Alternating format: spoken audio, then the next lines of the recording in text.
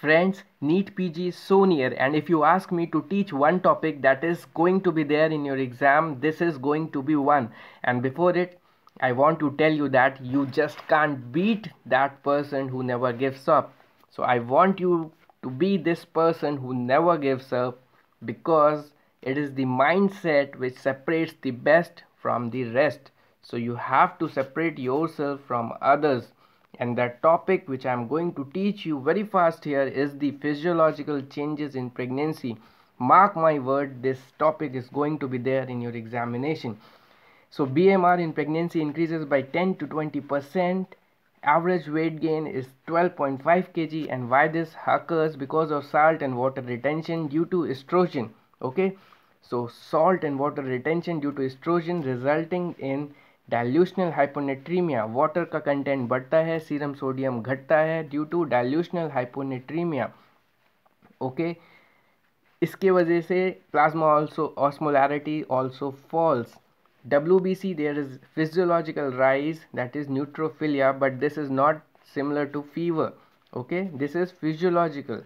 Maximum neutrophilia occurs in immediate postpartum, that is will be around or below 20,000 and not above it. Okay, so all the clotting factors increases in pregnancy except two clotting factor, which is a separate question already asked, 11 and 13.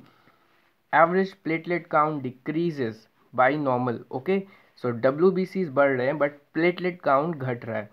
Total iron requirement in pregnancy is 1 gram or 1000 milligram. You should also know in first half it is 3 to 4 milligram per day. In second half it is 6 to 7 milligram per day. Total iron requirement of fetus in pregnancy is 300 milligram per day. Anemia in pregnancy, sorry, not per day, it is 300 milligram.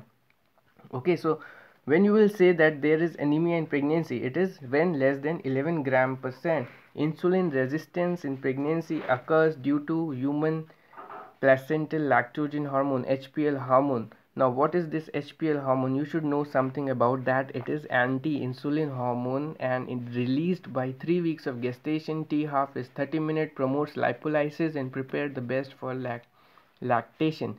What happens is there is fasting hypoglycemia and postprandial hyperglycemia. Now in CVS we will discuss it system wise.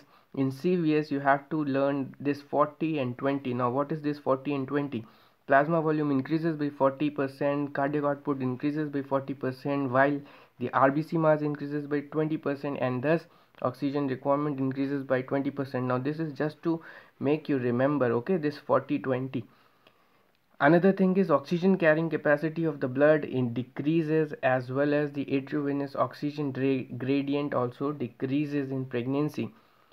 Heart moves upward and rotated anteriorly, and the apex beat is found near fourth intercostal space, and the heart rate increases by 20%.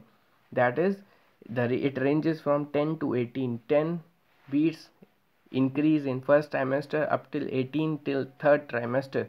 Now if they ask you whether the murmurs are physiological in pregnancy, yes they are, but only systolic murmur, and that too up till grade 2.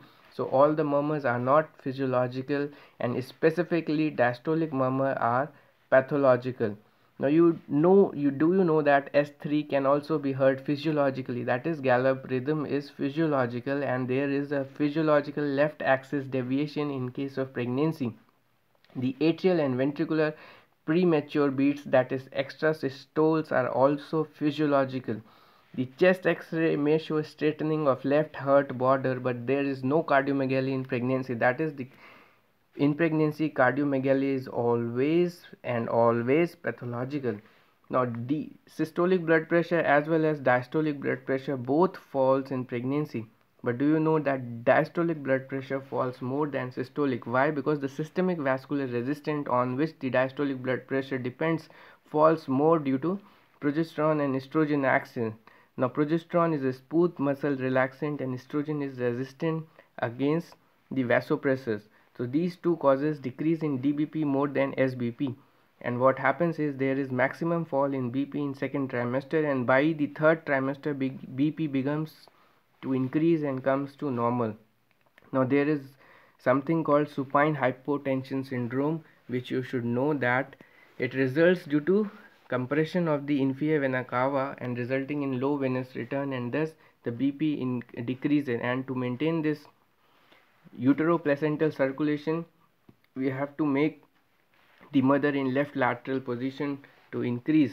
So fetal oxygenation thus increases by 10% by making this mother into left axis deviation. Now moving to the CVS, something more about the CVS of the baby. The heart rate normal is not 120 but 110 to 160, and in bradycardia will be anything less than 110 and tachy anything greater than 160. Now if I ask you what percent of fetal cardiac output increases, means enter into the pulmonary circulation, so it is only the 10% of the baby total cardiac output which goes to the pulmonary circulation. And what is the sequence? They may ask you the sequence when the baby get delivered, it exposes to the external environment. What is the sequence which the baby follows for the closure? So it is artery vein and vein artery and then foramen ovale. So umbilical artery closes first, then umbilical vein, and then ductus venosus, ductus arteriosus, and then foramen ovale. So foramen ovale is the last one to close, and that is why sometimes the opening remains persistent. Now moving to the renal system, there is two separate things, renal blood flow and the GFR. So both are different, both increase, but the percentage is different. The renal blood flow increases by 70 to 80% in early pregnancy and 50 to 60% by term in case above the normal pregnancy, while the GFR increases by 50% in pregnancy, which is a separate question, resulting in decrease in serum creatinine and the blood urea nitrogen. Now glycosuria may be physiological, a small amount may be physiological in pregnancy, because there is decrease, the renal threshold for glucose decreases, and thus glycosuria can be physiological. But the thing which is to be noted is proteinuria, any amount is pathological in case of pregnancy. Physiologically, you will also see, or you can see, hydronephrosis or hydroureter due to the action of progesterone. And what we can see is right-sided hydronephrosis is more common than left, because the uterus is normally dextro-rotated and compresses the right ureter. That is why right-sided hydronephrosis is more common. Now both the kidney may raise by the 1 centimeter, and stress urinary continence is physiological in case of pregnancy due to the action of progesterone on the urethral sphincter, which relaxes it. Now something about the baby's renal system. Now this is a repeated MCQ. When the urine production starts in baby, it is 12 weeks, and urine production at term is 27 milliliter per hour or 650 ml per day. Okay, so fetal urine which is produced at 12 week is hypoosmotic to the fetal plasma. Now moving to another system, that is GIT. Now focus here. AST and ALT both are decreasing physiologically, but the ALP is increasing due to placental ALP. So PLAP is a heat stable isoform placental ALP. Another thing which happens in GIT is cholestasis due to the action of estrogen, which inhibits binding of bile salts with fat. Now something interesting to note is that there is no change in gastric emptying time in pregnancy, while oesophageal reflux due to relaxation of lower oesophageal sphincter may occur due to action of progesterone into it and causing the relaxation of LES, lower oesophageal sphincter. Okay, and only time where the gastric emptying time may increase is during labor. That is why they are kept on NPM or on fluid. Now moving to another important aspect, that is the pulmonary circulation, which is very important and sometimes very confusing. So you should note that the tidal volume increases while there is no change in respiratory rate. The depth of respiration increases, and again this 40 comes, but here with pulmonary ventilation, so it increases by 40%. So they may ask you just the exact value, and you should know that very by heart. Also you should know that the progesterone sensitivity of respiratory center to CO2 increases and causing more CO2 washout, that is mild respiratory alkalosis occur. But in spite of this mild respiratory alkalosis, the pH of blood remains normal. Can you tell me why? Because the kidney is here compensating the pH to normal by increased excretion of bicarbonate, and this causes the level of serum bicarbonate to decrease. So serum bicarbonate decreases, pH remains normal, and respiratory washout of CO2 occur. Now the diaphragm moves up by 4 centimeter and the transverse diameter of thorax increases by 2 centimeter. Okay, so this 4 and 2 are also important. Again 4, 2, 40, 20. So all in 4, 2 something now. So this is the summary. The total lung capacity is decreasing, vital capacity no change, expiratory respiratory volume decreases, IRV no change, and tidal volume increases. So if you see by formula, TVC, that is the vital capacity, is equals to summation of these three, ERC, IRV and TV.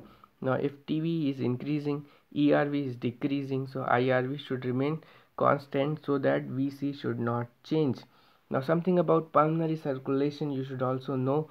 Fetal pulmonary circulation. Okay, so fetal pulmonary circulation, the lungs develops from endoderm. Okay, the pleura is from mesoderm. And if I ask you, the heart or the CVS of the baby fetal develops from mesoderm. Okay, so CVS from mesoderm, lungs from endoderm, and pleura again from mesoderm. Now three important questions. When the surfactant synthesis occur or starts in baby, so it is by 20th week.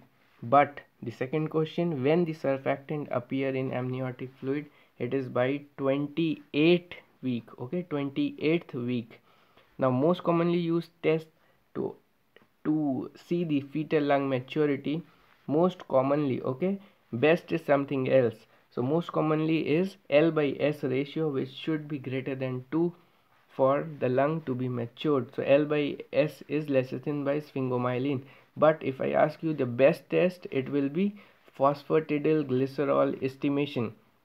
So this was all about the physiological changes in pregnancy. The whole lecture was based upon the lessons taught by the master, that is Dr. Deepti Bahl from DAMS. Now some more data from here, like they may ask you ki this equivalent 20 milligram of hydrocortisone equals to 20 milligram of cortisol equals to 5 milligram of prednisolone equals to 4 milligram of methylprednisolone. So they may give you something to convert, so it's just a normal data, you can note them down. And I think this is something which you should revise just one day before exam. If you cannot read it, just listen it while you are going to the exam center, because this is something which they are going to ask and this will be in your exam paper. So this is Dr. Shivam signing off, and thank you all.